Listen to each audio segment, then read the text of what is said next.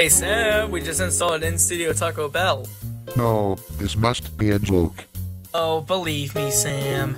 No, you're trying to get back at me for that big prank. Oh, stop being oblivious. Here's my proof. Wait, it's legit? Yeah, Sam? Yes, tacos, tacos, give me my tacos.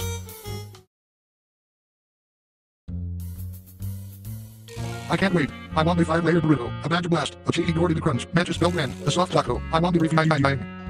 Wait, this isn't Taco Bell. This is just a therapist-style room. That's right, Sam. We're only gonna try and fix you. No, let me out of here. Calm down, Sam. I'll tell you what. When we're done here, we'll take you to the Taco Bell, and you can get whatever you want. Deal? Deal. So, basically, we've witnessed you get angry, and either attack the groin of someone else, try to fire someone else even though you don't have authority, and even throw people out the building. Is that right? Well, yeah. Well, that makes you a control freak, and that is wrong. We want to get all of this out of your system. Just tell me about it. I'll listen in. Well, ever since I was a little boy, I was a perfectionist. A color in the lines type of guy. And anytime things didn't go my way, I tended to throw tantrums and kick my parents in the groin sometimes. And it's basically how I am here as well. I just want everything to be perfect, no mistakes. Well, have you ever been reprimanded for crotch kicking and throwing these tantrums? Yes. I was grounded off my Xbox 360 when I threw controllers. Grounded. Throwing controllers.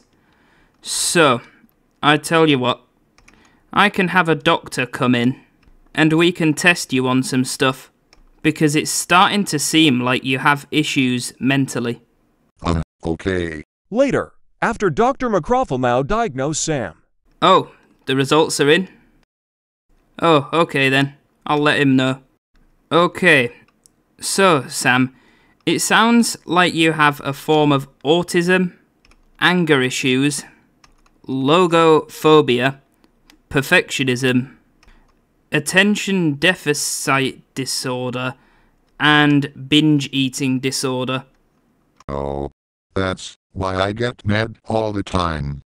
So, what this means is that because of all these outbreaks, tantrums, groin attacks, and personnel throwing, is because of all of those things I have said. Okay.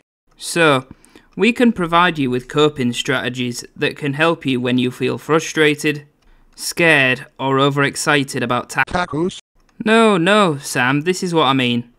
You become overexcited when we mention Mexican food.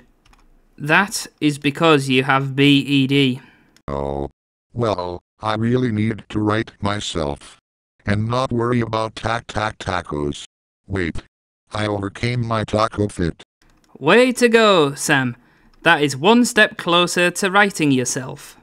Yay. So, Sam, do you feel better? Yeah. Alright, let's go. Taco Bell? Yeah. But only a bit. Good boy, Sam. Me no dog. Alex. Fa. Alright, let's go.